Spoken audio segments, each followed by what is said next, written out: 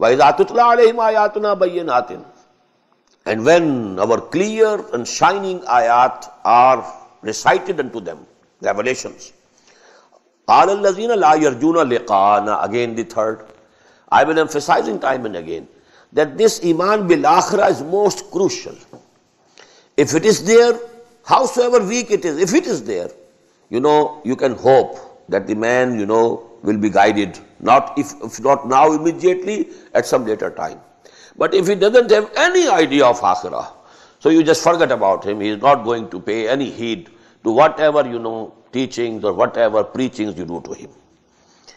وَإِذَا تُتْلَى عَلَيْهِمْ آيَاتُنَا بَيِّنَاتٍ قَالَ الَّذِينَ لَا يَرْجُونَ لِقَاءَنَا ائْتِ بِقُرْآنٍ غَيْرِ هَذَا. Oh Muhammad, bring some other Qur'an. This Qur'an is not acceptable to us. It's too rigid. We can't accept it. ائْتِ بِقُرْآنٍ غَيْرِ هَذَا. If you bring another Qur'an which is not so rigid, no strict, then maybe we accept it. أَوْ بَدِّلْهُ. Or you may changes in it. You may make changes in it. There must be some amendments. As such, it is not acceptable to us. It's too rigid, too demanding. قَالَ الَّذِينَ لَا يَرْجُونَ لِقَاءَنَا ائْتِ بِقُرْآنٍ غَيْرِ هَذَا أَوْ بَدِّلْهُ قُلْ مَا يَكُونُ لِي أَنْ أُبَدِّلَهُ مِنْ تِلْقَاءِ نَفْسِي. Tell them, it's not possible for me to change it, to amend it from my own, on my own. إِنَّ أَتَّبِعُ إِلَّا مَا يُوحَى إِلَيَّ. Now this is the position of the Prophet himself. I follow whatever is revealed to me. I am myself subservient to it. I have to follow it. I have to observe it myself. It is not my own imagination. I am not the author. Had I been the author, I could have amended it. It is being revealed to me, and I myself have to observe it. إِنَّ أَتَّبِعُ إِلَّا مَا يُوحَى إِلَيَّ إِنِّي أَخَافُ إِنْ عَصَيْتُ رَبِّي عَذَابَ يَوْمٍ عَظِيمٍ. Even I fear from my Lord the chastisement and the punishment of the mighty day if I also disobey him. قُلْ لَوْ شَاءَ اللَّهُ مَا تَلَوْتُهُ. Tell them, had Allah willed so, I would not have recited this Qur'an unto you. Because He has made me to do it. I am forced to do it. It's my duty to do it. وَمَا تَلَوْتُهُ عَلَيْكُمْ وَلَا أَدْرَاكُمْ بِهِ. Nor Allah subhanahu wa ta'ala had made you known, had made it known to you. فَقَدْ لَبِسْتُ فِيكُمْ عُمَرًا مِّن قَبْلِهِ. I have lived among you a whole life. 40 years of my life passed with you. Was I a poet? Did I ever try to become an orator? Was I practicing, something, some, rahbaniyah, and going out, and so getting some teachings and instructions from some holy people? Have you ever seen me going to any rabbis or any of the things, the priests or the sorcerers? Have you seen any such thing with me? فَقَدْ لَبِسْتُ فِيكُمْ عُمَرًا مِّن قَبْلِي. I have lived among you a whole life. 40 years is a full life. أَفَلَا تَعْقِلُونَ. Don't you think and don't you understand? فَمَنْ أَظْلَمُ مِمَّنِ افْتَرَىٰ عَلَى اللَّهِ كَذِبًا أَوْ كَذَّبَ بِآيَاتِهِ. This ayah has come repeatedly. Who is more evildoer, more transgressor than who concocts something and attributes it to Allah?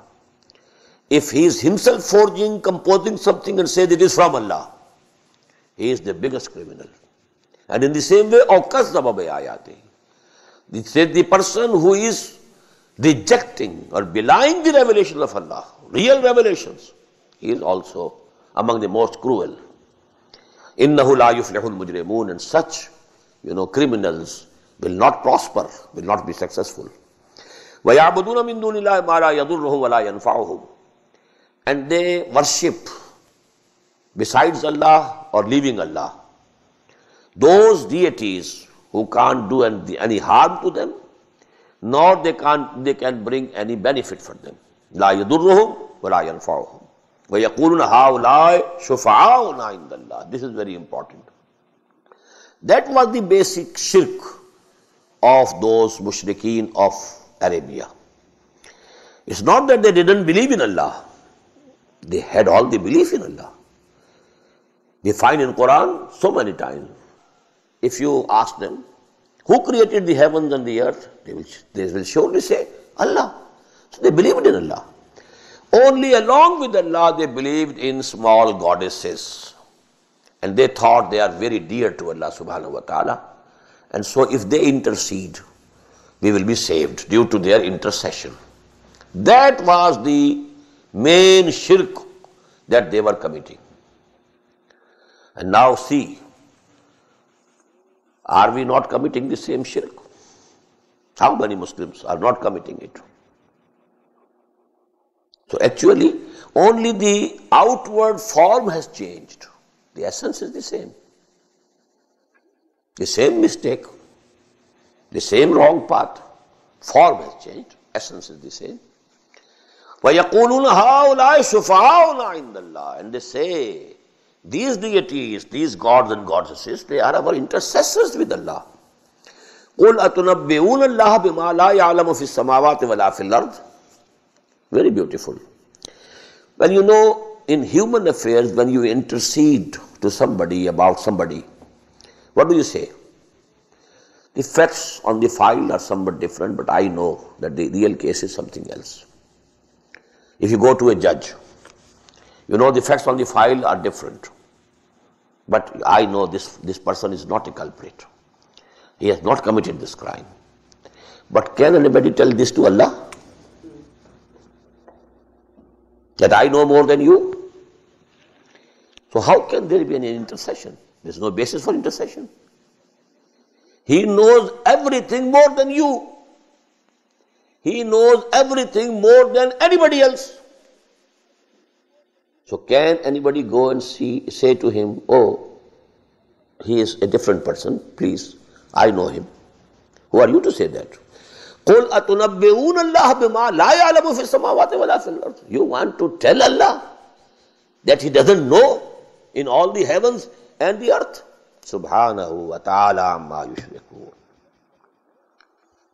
Glory to Him, and most exalted is He from all these associations that they have concocted. Amma yushrikun. It's much higher, much exalted.